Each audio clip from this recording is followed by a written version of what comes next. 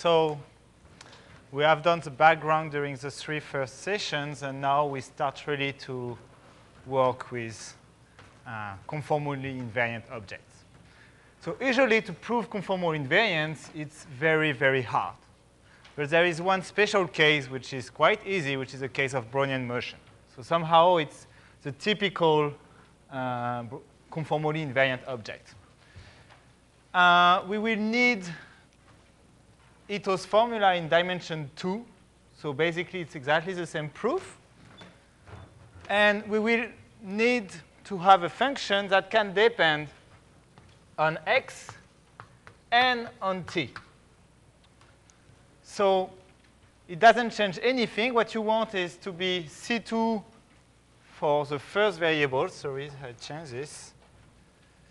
And C1 for the second one. Let's say we will have a C infinitely derivable function, so we don't care.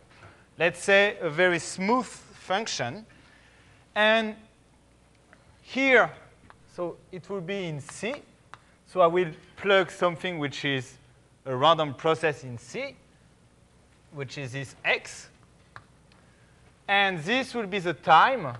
And so I will plug a random process as well, which will be a time reparameterization. So it will be a process in R. So an increasing process in R. So you take whatever increasing process which is adapted, and for your process in C, it will be always of this kind. So exactly as yesterday, it's the integral against this time two Brownian motions, since we are in dimension 2. So B1 and B2 are 2 independent Brownian motions. OK? And so in this case, where you plug this, you can compute the derivative of f at time t.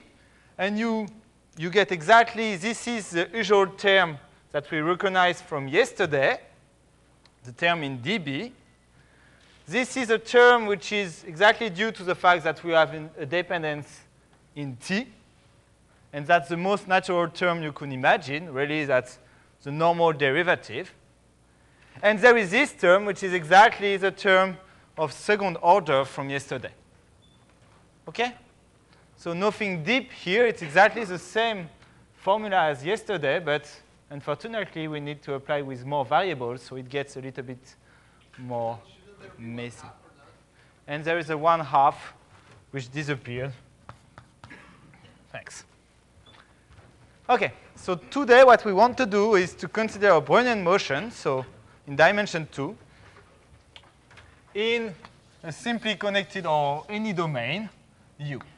So we have, let's say we start from 0, or we start a Brownian motion, and we wait until it exits the domain U. So it exits at time tau of U. That's a stopping time.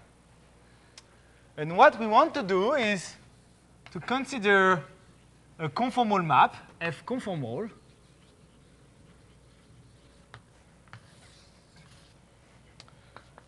and to look at the image of this process in this new domain.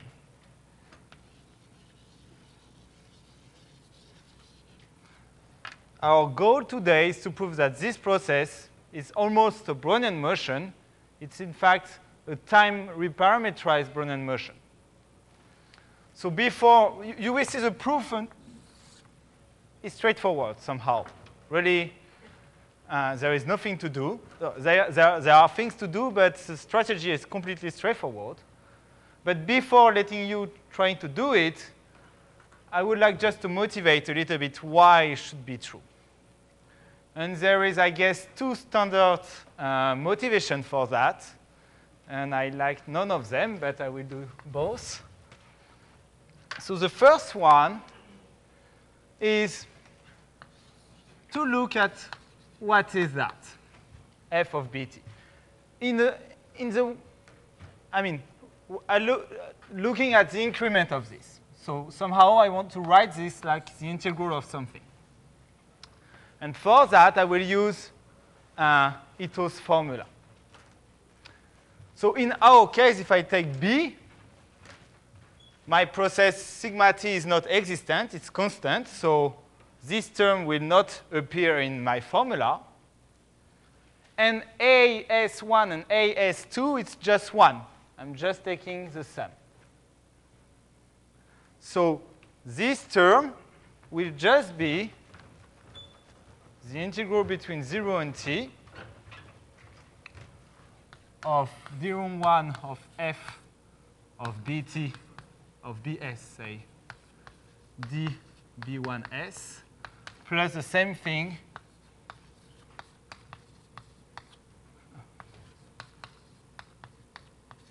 so that's the first term.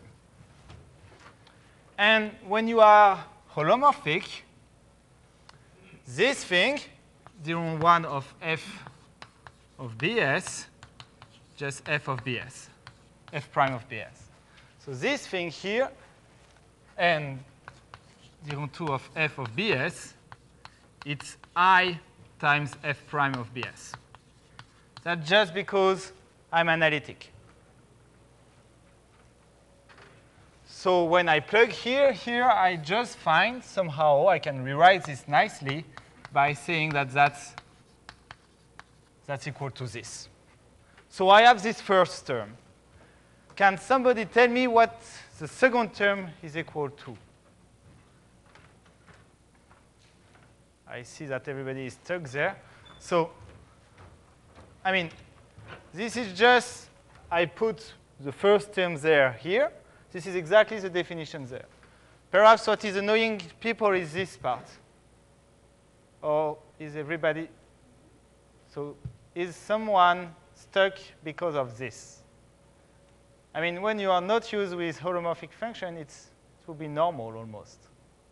So this is when you take a holomorphic function, the development around a point is this thing. So I take at, say, 0 plus small o of z. So if I compute f of e edge, if I compute f of edge, so I compute this derivative, I will exactly find that this thing converges to f prime of 0. So that gives me this inequality. If I compute f of e edge, then here I will have of I edge, I will have a I here. So these two equalities are just due to that. That's straightforward equalities. So I can rewrite this like this. The second term now, what is it equal to?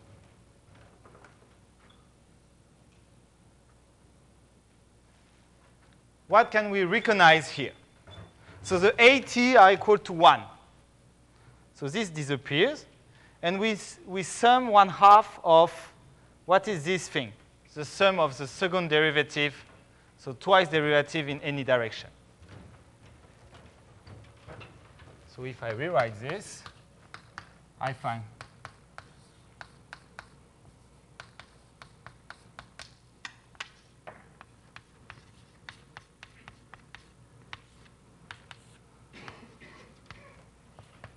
what is this thing?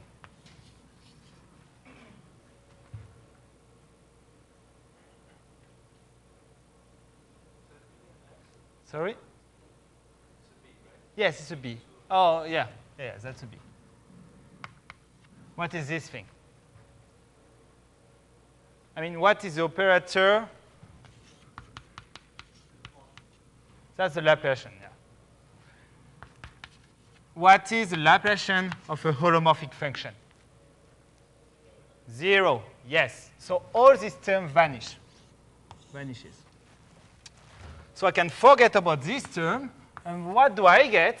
I get that f of bt is the integral between 0 and t of something against the Brownian motion.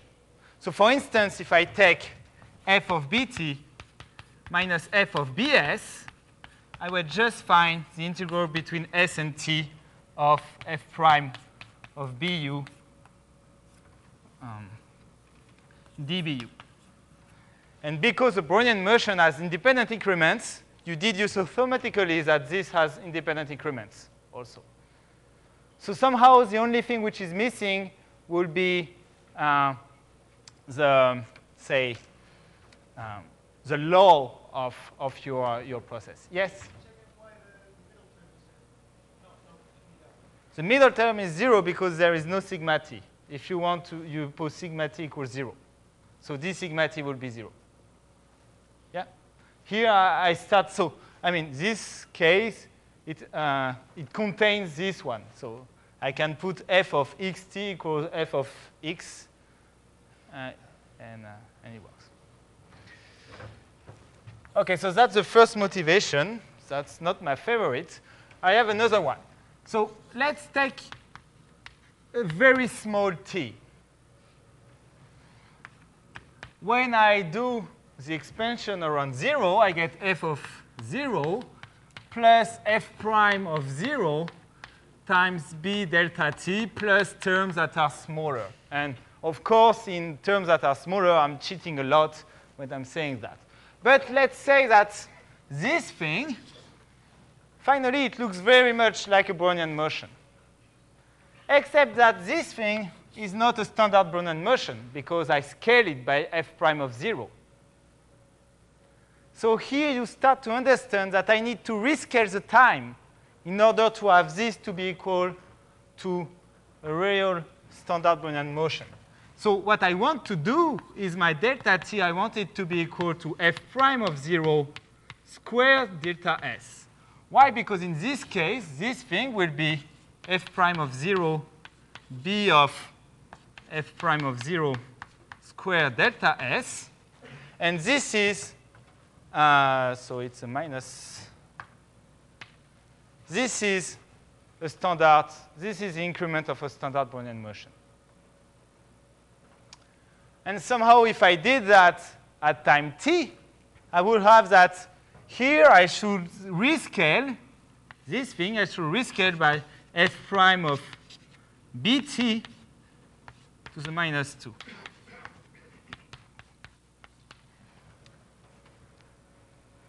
So finally, it's very hand-waving here, but yes?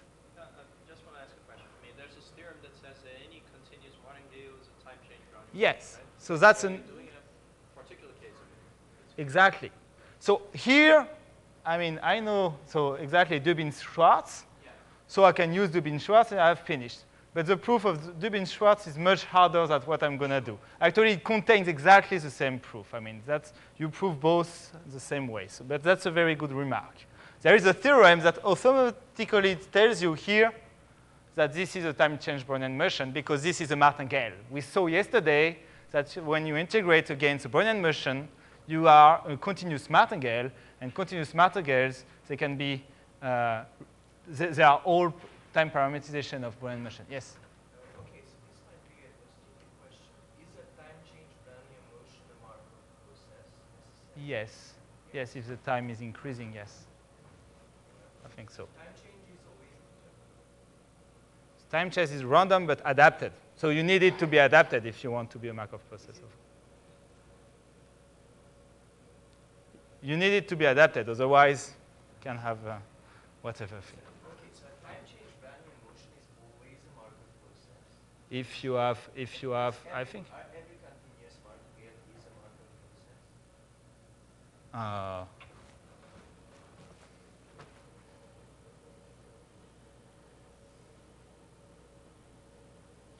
Yes.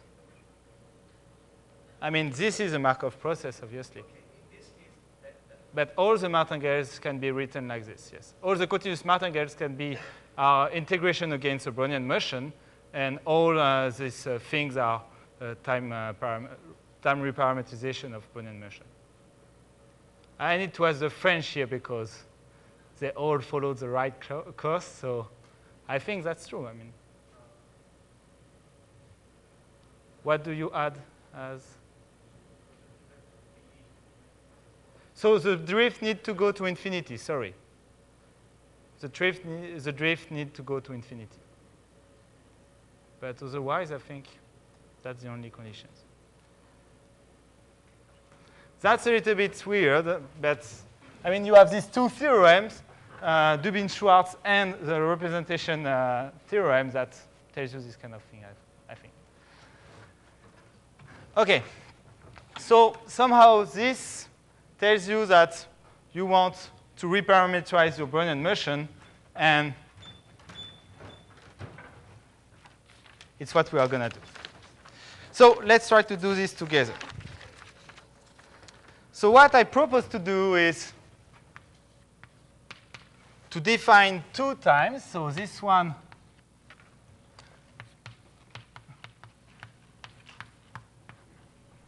and its inverse time minus 1 of t. And what I'm going to do, what we want to prove, is that the time parameter, the time change of this Brownian motion is exactly a Brownian motion. So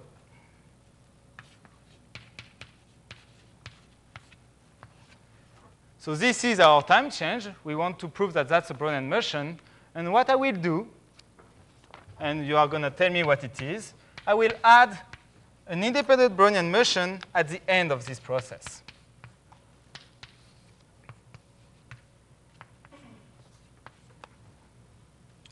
OK.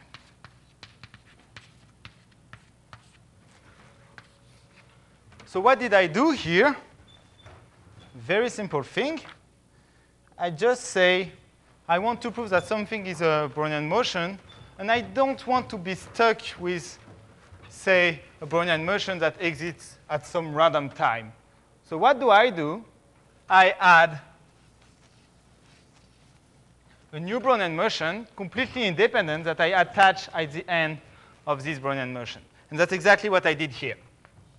I took a Brownian motion. Here, if you prefer this thing, it's exactly T inf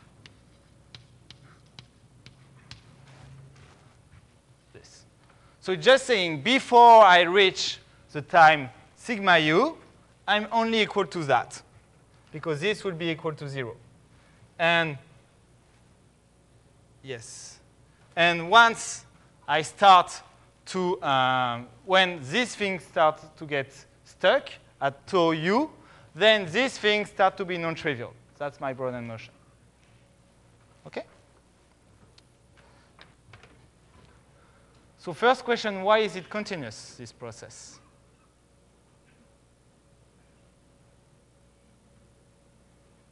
I mean, don't be scared by the time reparameterization. Just say that. So what do you want to prove? Perhaps I should begin by that. What do you want to prove that that's a Brownian motion? Does somebody has an idea what you should prove? Correlations. Sorry? Correlations. Correlations. So what do you want exactly to prove? I mean, let's.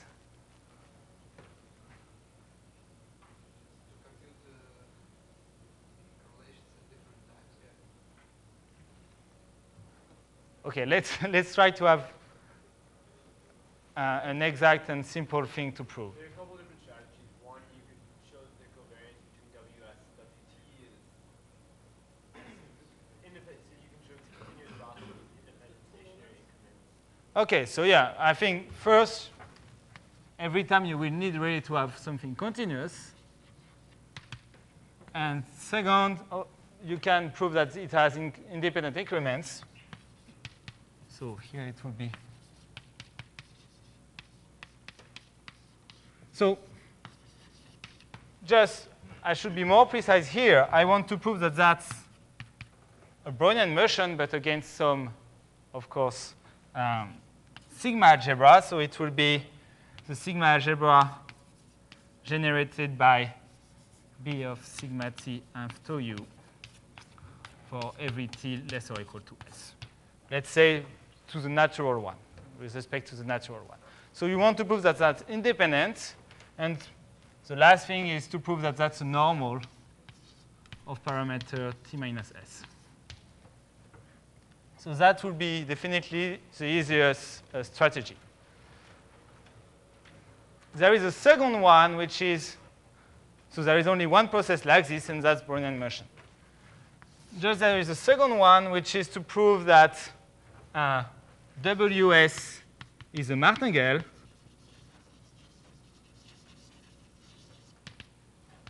And WS squared minus S is a martingale. And that's called Levy's theorem. And actually, the history of this theorem is connected to Levy, since he's the first one to prove it. And I mean, the proof is almost the same. Proving this theorem or this one, everything is connected. I mean, proving that everything can be represented by a time change Brownian motion, it's always the same proof. Yes? Continuous. So W2 minus WS must be independent of GS. Yes, sorry.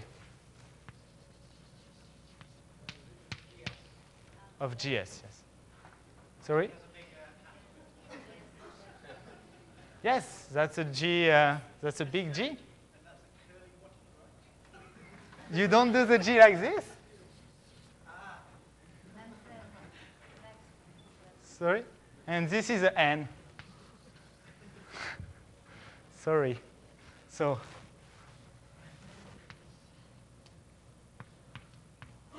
okay. You don't like my writing? No. Okay. So you want to prove that. So first, how do you prove that it's continuous?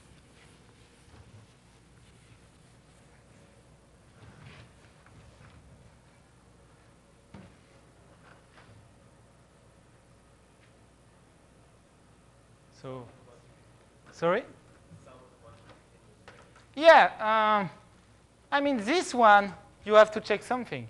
I mean, that's the inverse of something, but so that's the inverse of an increasing function. But if this increasing function has some steps where it's just flat, then the inverse won't be continuous. But it cannot be flat because f prime is non-zero. We have a conformal map. So if prime is non-zero, so this thing is always increasing. It's strictly increasing, so the inverse is also continuous. Okay, so that's just the thing. First use of conformal map.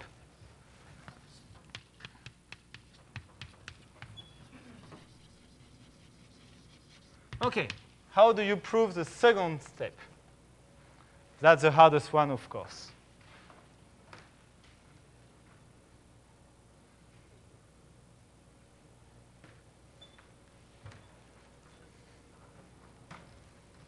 I mean,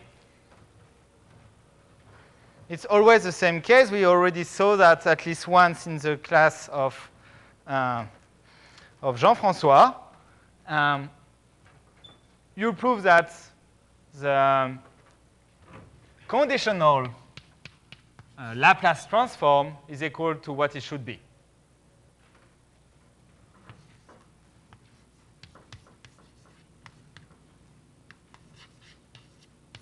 So you take scalar product, you take lambda in C, and you take the scalar product, and you want to prove that conditionally to, yeah, no, I'm sorry. Now that you know what it is. You want to prove that this thing is exactly equal to the Laplace transform of a normal distribution of parameter t minus s. So you want to prove that that's equal to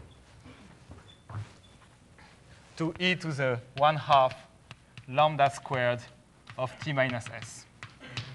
That's the only thing to do. If I prove that, I would have proved exactly the two statements, that this is independent of that, and that that's a normal variable. OK? I mean, that's basic tool of class 1 of probabilities.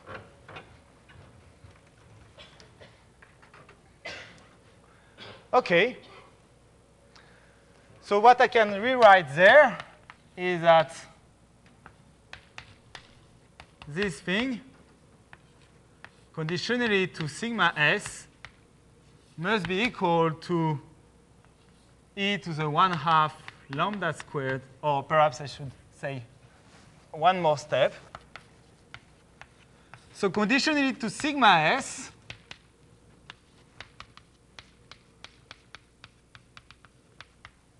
it's equivalent, that's a Markov process. I mean, that's easy. So that's equivalent to proving that this thing conditionally to WS.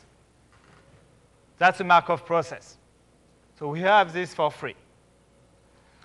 And I will allow me something which is not very orthodox, but at least, I mean, that's easy. You can even condition on omega, on WS to be equal to f of z, to some a, sorry, to some constant. So that's a non-trivial conditioning, but in the case of Brownian motion, nothing is hard. And this thing a, I can even replace it by f of z, because my Brownian motion must be inside, my WS must be inside my domain. So finally, what I need to prove is something slightly nicer, which is the following. No, so that's a bad idea.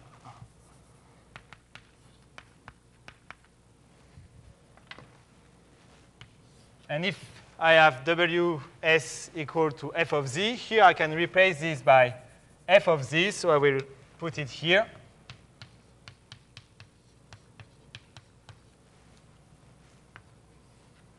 So that's really what I need to prove.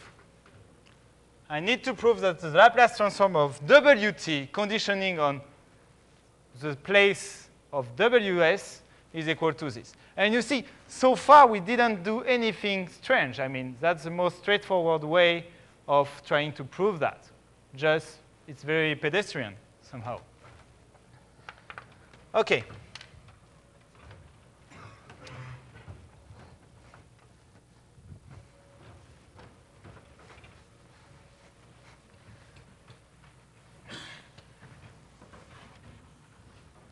So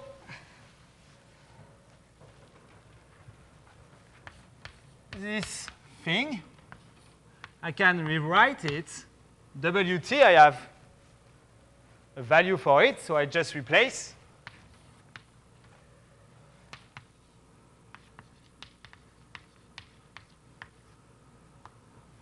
And look at the other thing here. B tilde is an independent Brownian motion. So when I do the conditioning on this thing, conditioning over about WS on WS, what I get is just that that's independent of variance, the variance of this thing, so T minus this ugly value. So this thing, conditioning to all that, that's just a normal variable with this variance. So actually, the second term, instead of rewriting it, I can directly change it, replace it by, say, E of 1/2 lambda squared T minus this ugly thing.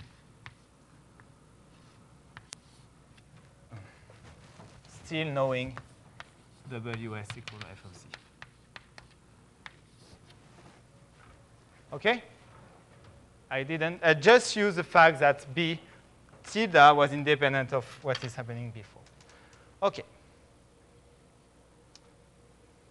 And now, this thing, I can just replace this by saying that I start from f of z. Oh, sorry. So what I will do, which doesn't change anything, I will set s equals 0.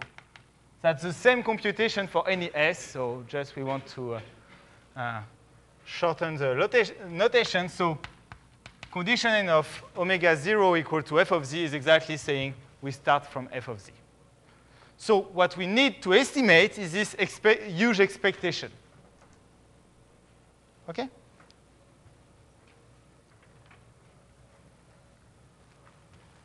So let's say like this. OK, how do we do that usually?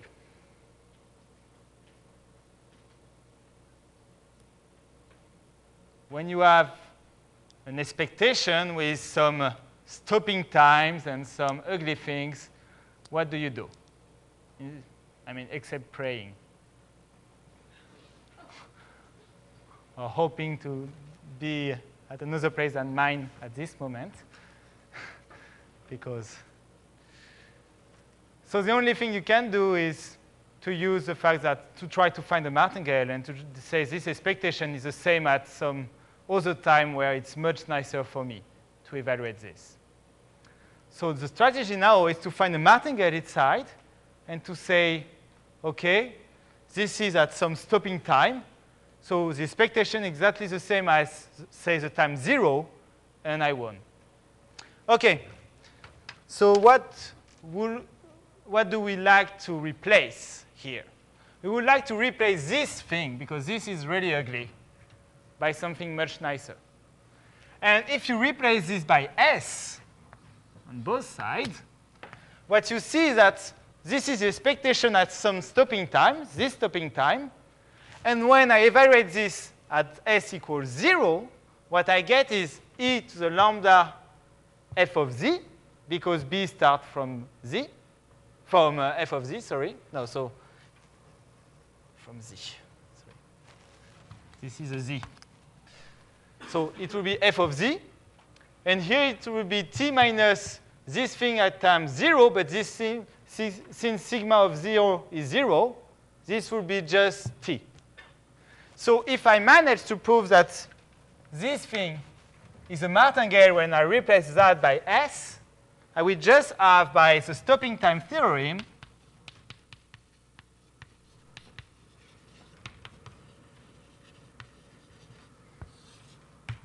what I will get is that this thing is equal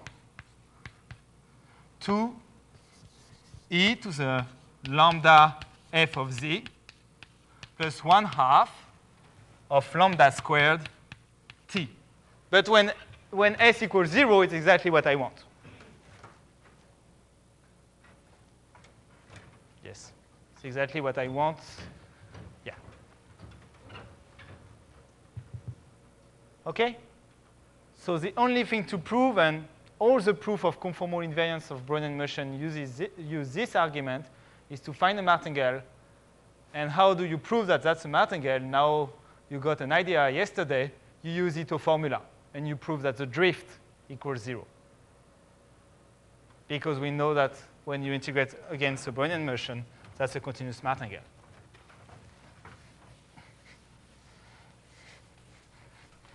OK.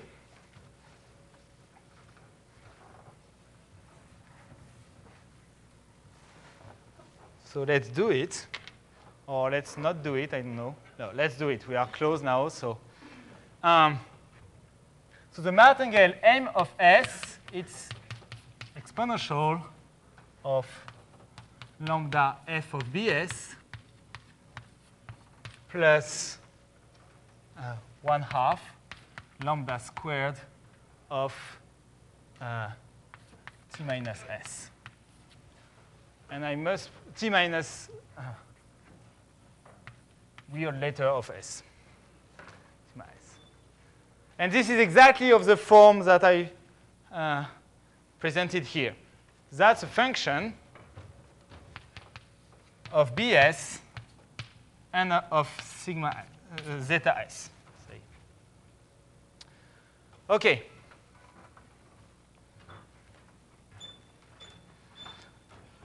So this thing, I don't even need to compute it. I mean, I know that that's a martingale. So the only two terms I need to compute is this one and this one. So I need the derivative with respect to t of this f. So perhaps I should write what is f.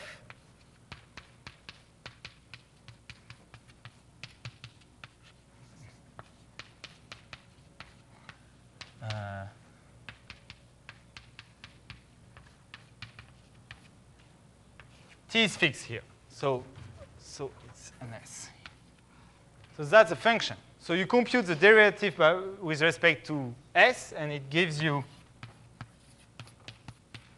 a very simple thing. It will be 1/2 of lambda squared, and you will have against f of xs. OK? The second thing you need to compute,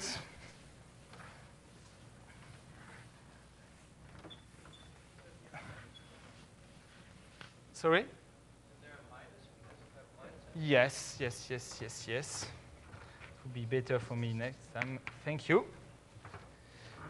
You need to compute the double derivatives of f with respect to so the first variable and the second variable, and I will just write the Laplacian because we will need only the Laplacian, but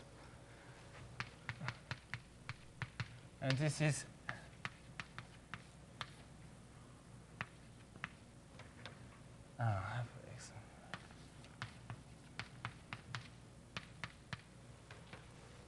f prime of xt squared f of x. What did I do? So that's, OK, that's very, very bad. Sorry. So here we will put a big F.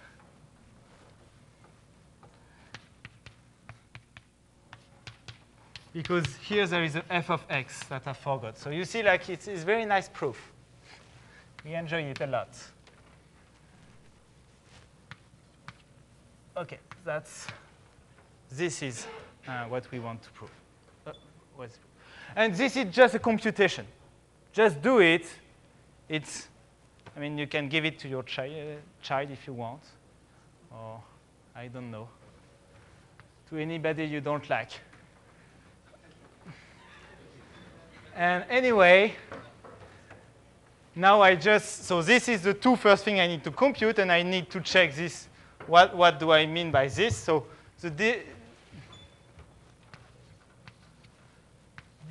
d of zeta s, with the definition of zeta that disappeared, it was exactly f prime of, OK, so now, sorry, I need just to do the computation. So d of f of bs sigma zeta s. So there is this Brownian term, this martingale term. There is this second term, which is minus 1/2 of lambda squared. And here I have f of bs sigma s. And so I really want a sigma. I don't know why. And I need the derivative of this process. And I erase it, but the derivative of this process, which shows it that way, is f prime of bs squared ds, because this was what it should be.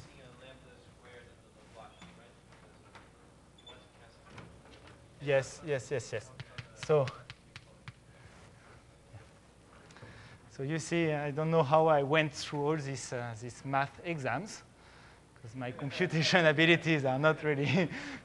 So anyway, no, that's harder on the blackboard, we will say. The second part here, the AT, it's 1 because I only take BS, which is a standard Brownian motion. So I'm again computing only the Laplacian. And so the Laplacian will be exactly lambda squared. So there is this 1/2 lambda squared. And now f prime at bs times f of bs zeta s. And this thing vanishes. This thing is exactly the opposite of this thing. OK? So nothing deep in this theorem.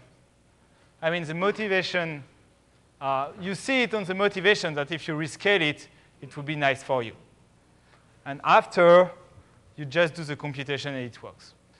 So I don't know why we chose to do this computation, except to show you that you can prove something conformally invariant, and that will be hopefully, no, I mean, not hopefully, but unfortunately, the only process that you will prove that it's conformally invariant. Because all the other processes are very, very hard. I mean, that's always a very hard proof to prove conformal invariance of a process. OK, so that was conformal invariance of this process, but so far, we didn't understand why it's useful in any way. So let's just compute something. Perhaps you did already that. Perhaps you never did. But I think that's a nice result. I take the unit disk, I start at 0, and I add a slit like this. Now I take a Brownian motion starting just here at epsilon.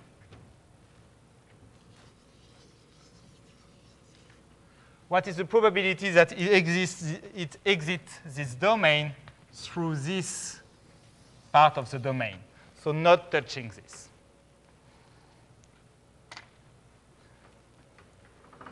Does somebody has an idea about that? Or how to do that? Did you understand the question? I'm starting just a little bit on the right, and I'm looking at the probability to exit without touching this slit.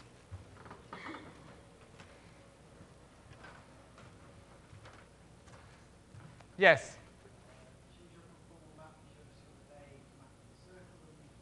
To what? To the disk. Yes, that could be a good strategy. So I just want to avoid finding conformal maps because you saw 2 days ago that it was hard. But I mean, yes, if you have an explicit map, you can do that.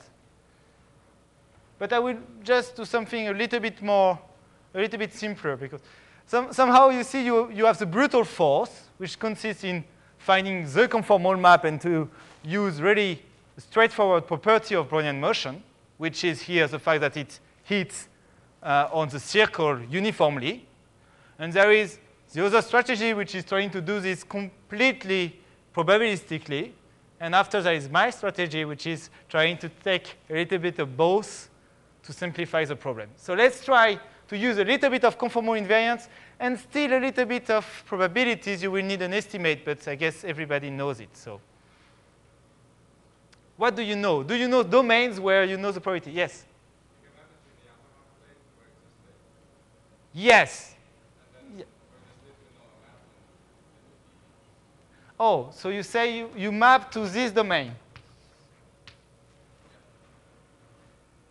Why not? We could do that. And after, do you know how to conclude?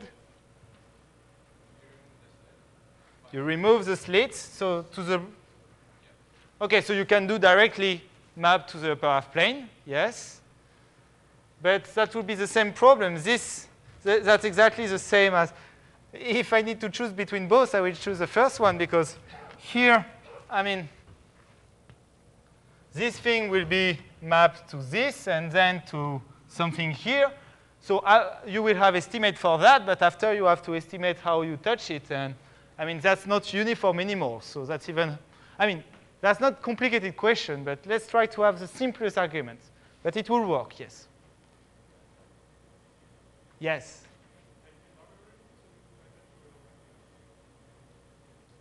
Yes, same, you will have, it won't be easier, but I mean, still, yes? Yes, I think that's the easiest one. So if you take the square root, what you get is that you map it to this domain. And here you start from square root of epsilon. But now this, you know how to estimate it. Because, I mean, that's a Gamble rule. This is of the same order as this probability. I mean, same order. I'm not writing completely. I mean, your proof would give an explicit formula. But let's say we just want an estimate. So this is of the same order, these two probabilities. But now this one, you know that the real part of your Brownian motion is a martingale, so you can apply this to prove that this probability, here it's 1, say, this probability is exactly square root of epsilon. That's because your real part is Brownian motion. OK? So this probability is square root of epsilon. You see that if you start from here, it's a little bit less. It's epsilon. I mean, if you start at epsilon from the boundary here, you will get epsilon. Can somebody find another domain that will go from, you will have the circle, and you remove something which touches 0, which has where when you start at epsilon, from this, you will exit it more easily. I mean, I don't know, perhaps you could try to do something like this in a smart way, with it touch 0, and you exit more easily. So does somebody has an idea about that, or know the theorem or anything?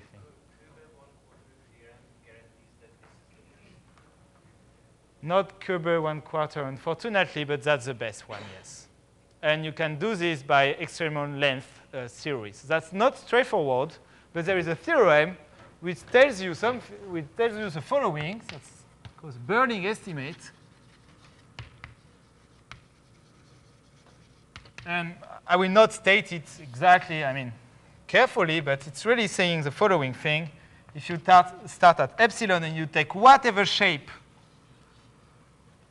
which goes from the boundary to 0, the probability to exit for the Brownian motion will be less or equal to square root of epsilon times some universal constant, which is exactly given by this one. And this is very useful in probability.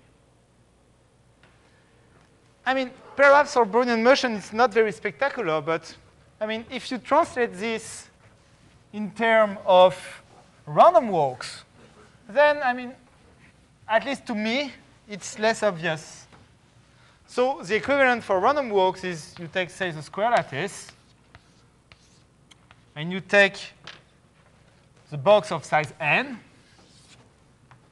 and a path or whatever shape that goes until 0. If you start from here for a random walk, your probability to exit won't be greater than 1/n. You will be killed very often. And that's very useful for many things. And I guess the first time you had this discrete estimate was in the study of external DLA. But perhaps I'm wrong. I don't know. But I think Keston proved this theorem first. I mean, that's a little bit technical. You cannot do it in a straightforward way. But it was very useful for external DLA. And that's one of the only results that we know about external DLA is due to this estimate. So that's very useful estimates. OK. So that was the first piece of cake. And there will be another one at the end. But between it, I need to give you a fundamental example of conformally invariant object, which is, I mean, basically Brownian motion. But can somebody explain to me how, if you take, let's say, a smooth domain and 2 points A and B, how to define a Brownian motion? I will define you between A and B. I mean, a sketch. I don't want a full proof, but let's give me how you would define it. A Brownian motion from A to B, condition not to exit the domain. So what is the problem a priori? That if you start from A, you will automatically leave the domain in time 0. I mean, in infinitesimal time. So you need to work a little bit, but I mean, how do you do this usually?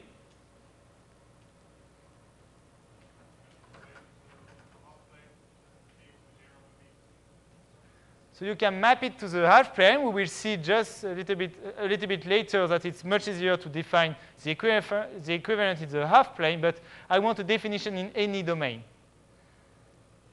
I mean, I will not do the complete proof, but at least give you an idea. What you do is just you start from a little bit here, a little bit away, and you condition of hitting this small part before exiting. And I mean, Brownian motion is nice, and if you are in a nice domain, this will converge when you let these points go here and these points go here. This radius shrink. OK? But now, let's say I take another domain, which is the map by some conformal map F of this domain. So this law, this process, I will call it P of, so let's say that's U, P of U, A, B. Brownian motion excursion, sometimes we call it, between A and B. In this new domain, I have two possibilities, two natural processes that are defined on this domain. The first one is just the map F of this Brownian excursion in the domain UAB.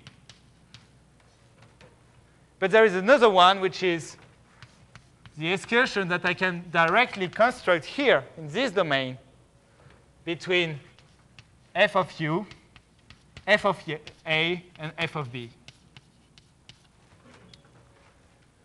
Conformal invariance of the Brownian motion gives you almost for free, and I mean, when you see that that's the limit here, gives you almost for free that these two things are the same. Sorry. Yeah. To prove that, you have to prove that it doesn't matter how you take it. Exactly. That's exactly the technicality you will have to address. Yes. Why? So if you want a hint, if you start here, basically when you map not this measure, but one of the measure you start from to construct this measure, you will start from one point here, which is close from this point, but not, you don't know exactly where, and you will arrive here to something which is close to be at distance epsilon if you started at distance epsilon, but it won't be exactly this. It will be more like this. So you need to prove that you have uniformity in the radius and the shape of the thing, but I mean, I guess you will trust me that it works perfectly. So that's really the baby example of conformal invariance. These two measures are the same. When you map them, you have the same measure. OK.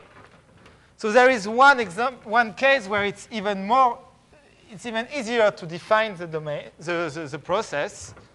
So I have 20 minutes left. I won't use them all, I guess, but that's important to talk about that, because otherwise, one part of the OK. So there is one easier case, which is the upper half plane. It's always nice to work in the upper half plane. So how would you define the process in this case?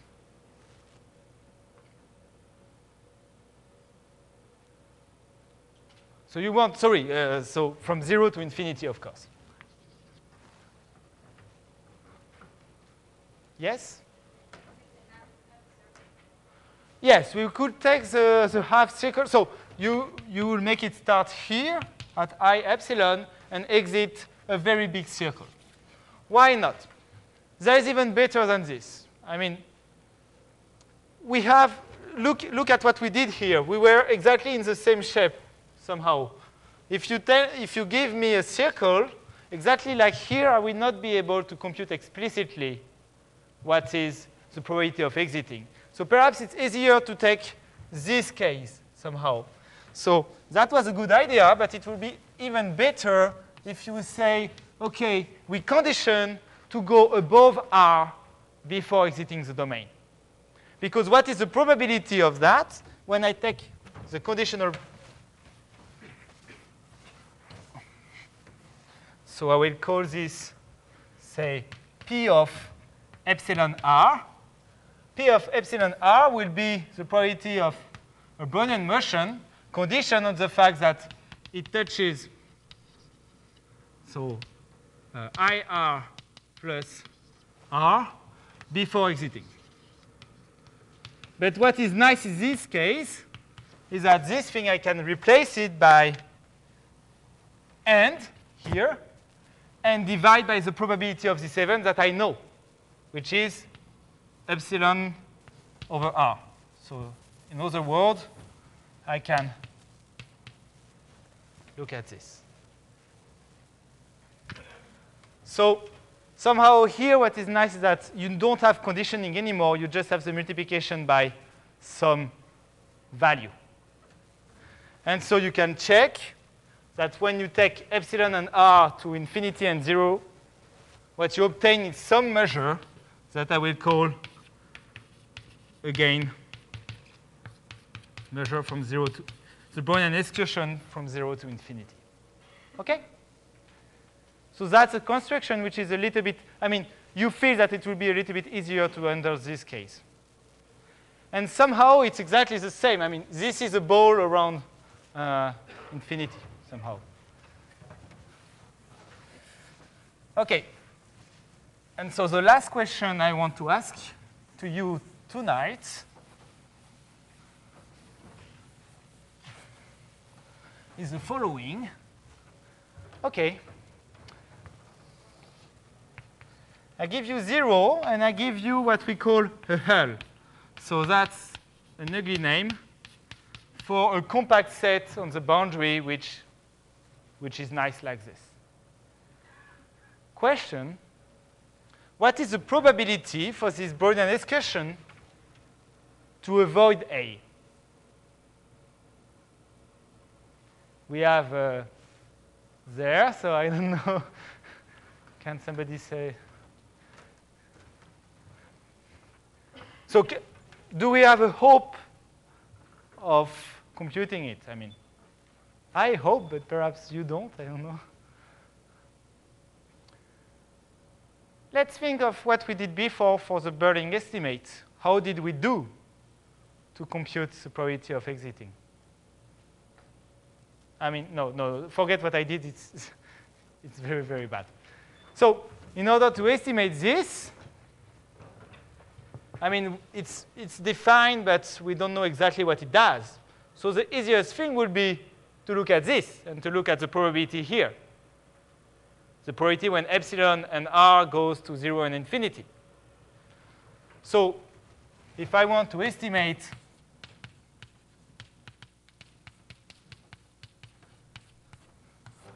that the Brownian motion does not eat this, I can say that that's the limit when epsilon goes to 0 and r goes to infinity of this probability. So we get r over epsilon of this thing.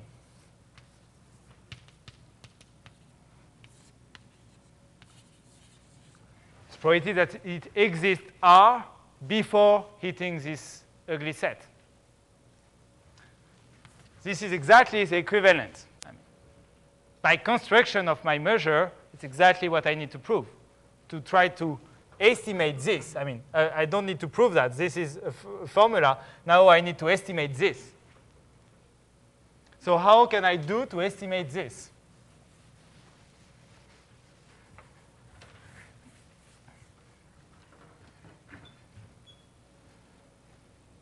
How did I do before? I was starting at epsilon from the boundary, and I use a conformal map to map it to a nice domain and to estimate what is happening in this domain. Can I do the same kind of thing here?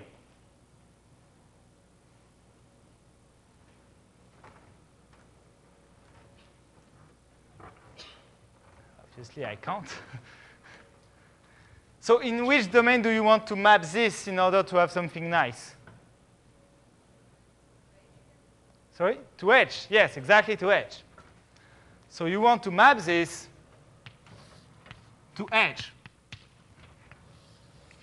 But I mean, there is several ways of doing that. We saw that we have 3 degrees of freedom. So let's try to choose them smartly. So what can I do? What would be the good choice?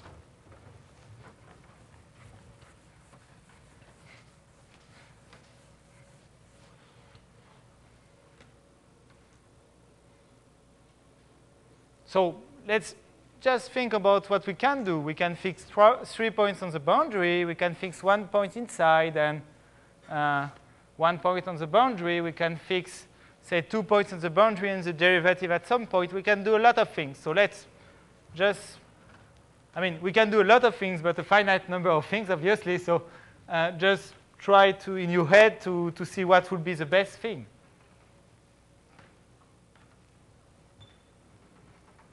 I mean, your point is starting at epsilon, so close to 0. So, I mean, if you want an estimate which is kind of, yes? So you send 0 to 0. That's a very good idea.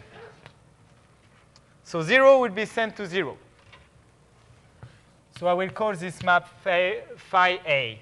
So phi a of 0 equals 0. So what do we want to do? Yeah, so that's, we say that we were mapping this set, this domain to this one. So when I'm saying that I'm mapping this domain to this one, it's really the complementary of all of that. So that's, I mean, A disappears completely. We don't have it anymore. But we have still two other choices. Yes? No, that was just a stretch. Yeah?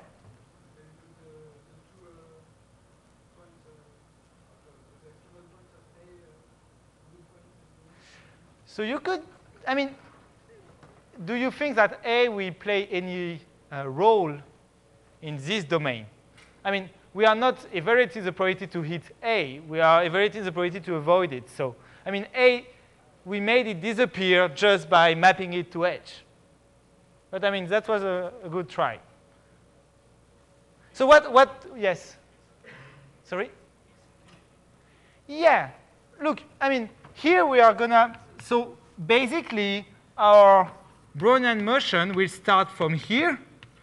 And the only thing which is remaining is to evaluate the probability that it exits phi of R. So R plus IR. That's exactly what we want to evaluate. Saying the probability that this thing in this domain exits here before exiting the domain, by conformal invariance, it's exactly saying a Brownian motion starting from here will exit phi of R plus IR before exiting the upper half plane. So what we want now is to have a nice thing for this. So the first thing is to map infinity to infinity, because if it starts to be something close, we won't estimate anything. So let's map infinity to infinity. So infinity in this case, you should really think about the Riemann sphere. It's a point on the boundary of your domain. So we still have 1 degree of freedom. So the derivative is infinity, so z plus something. Yes. We want actually this. So this contains this. This costs 2 degrees of freedom, sending infinity to infinity and fixing the derivative at infinity. OK? So we can choose a map like this. But now this set, what does it look like when it's sent by this map?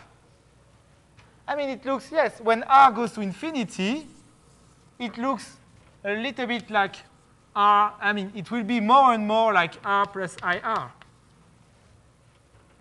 So now the probability to exit here, and when epsilon goes to 0, this will look like phi prime of 0 of I epsilon, because I will be closer and closer to 0.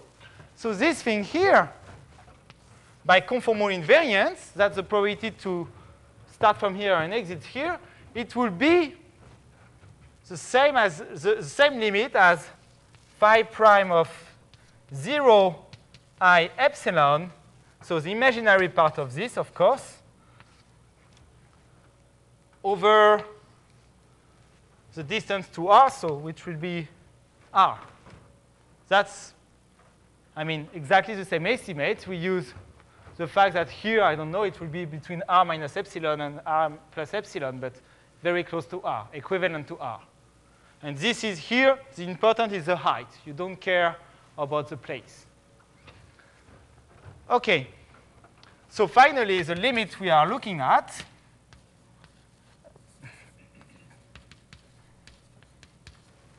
will be the epsilon disappears, the R disappear, and we are looking at the imaginary part, so there is no limit anymore, sorry, phi prime I of 0 times I. So what is exactly this thing? Because I don't like the imaginary part.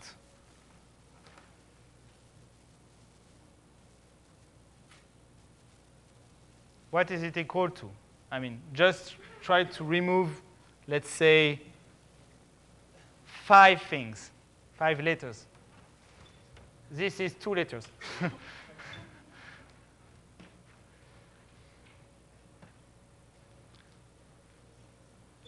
Because, I mean, is it something nice? Or because we are taking the imaginary part. So perhaps this phi prime of A is not very nice when you take its imaginary part.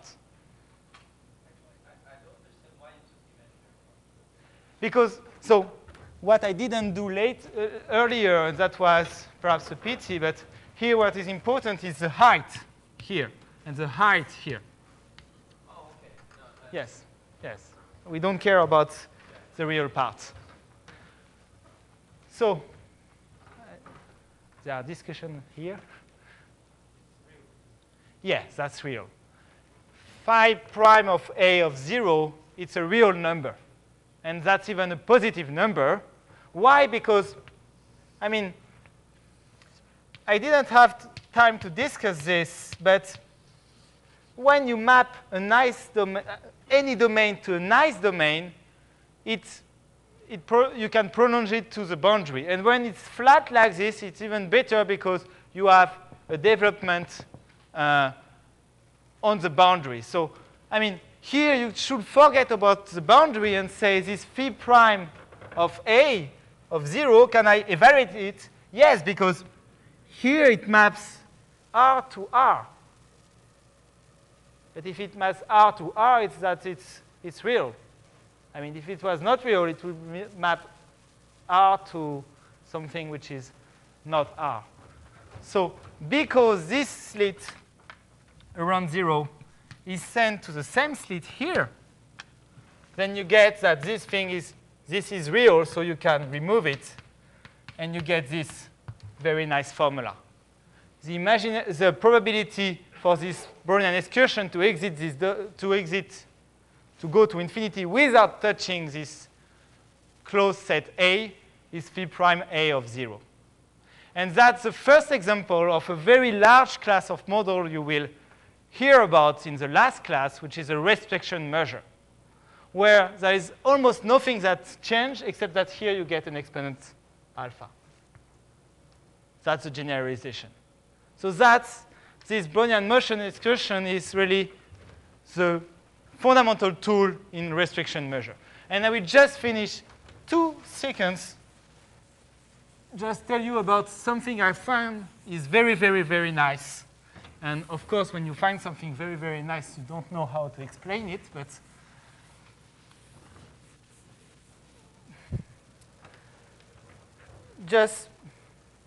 I told you that it's very, very, very hard to get a conformal map between 2 domains.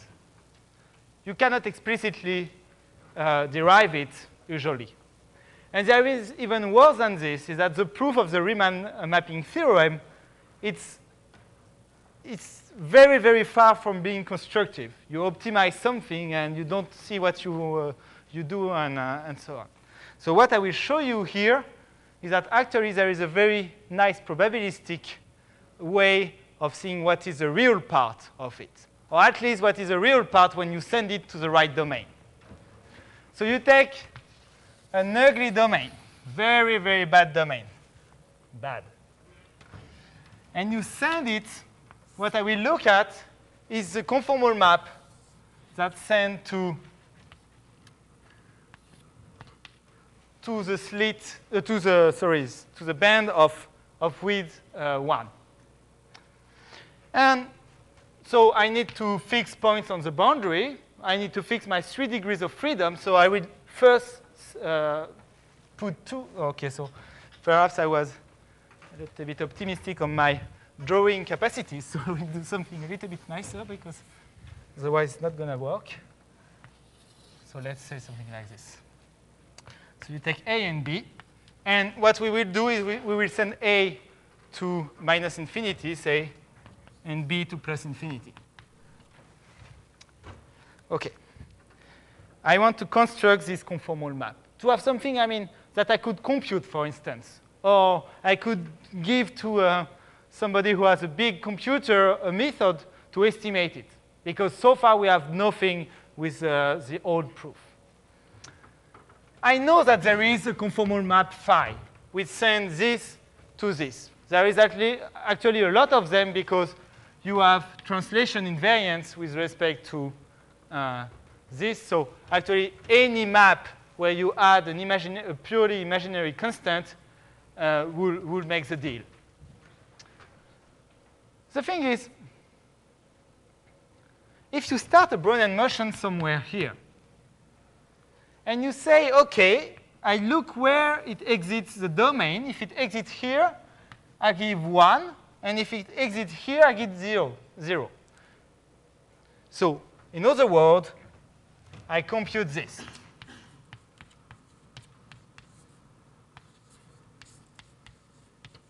Where f is equal to 1 here and 0 here. So f is defined by these boundary conditions. Can you give me what is this in terms of phi?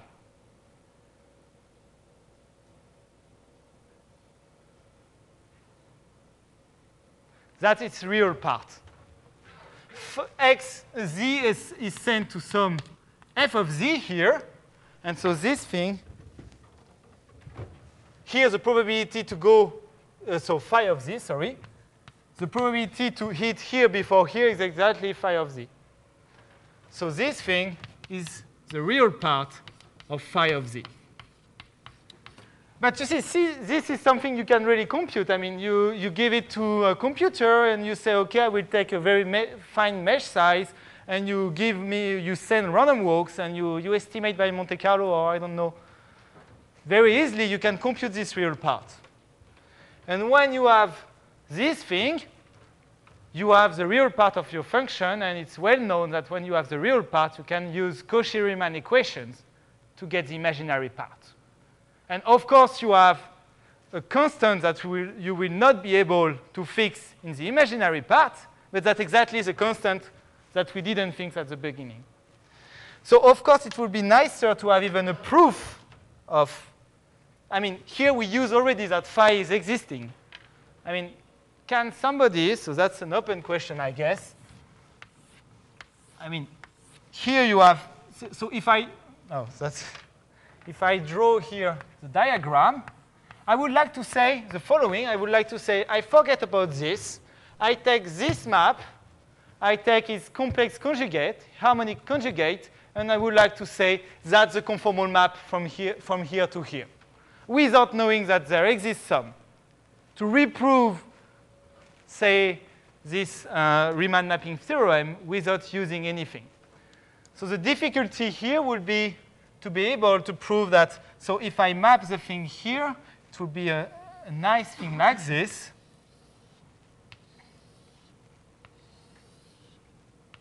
So this is the level lines of my function here. And somehow I need to prove that they don't intersect and that they behave nicely so that the orthogonal here lines are really defining a nice conformal map.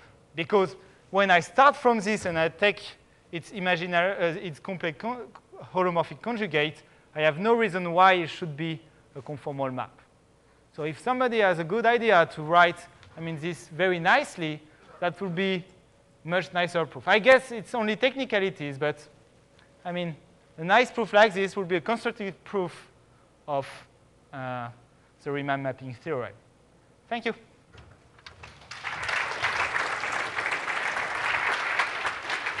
So do you have any question?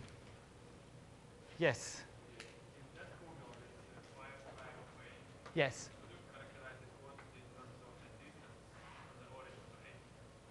So after you can have estimate of phi prime of A at 0, and you will be able to relate it to the size of A, yes.